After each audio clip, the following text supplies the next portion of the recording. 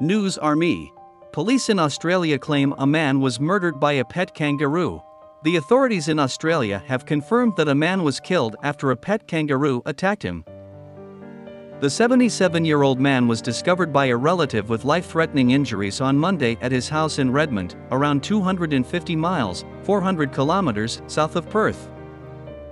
Emergency medical services could not assist the guy when they arrived at the small residence because of the kangaroo. The marsupial was so aggressive that police had to shoot and kill it. The guy was pronounced dead at the hospital.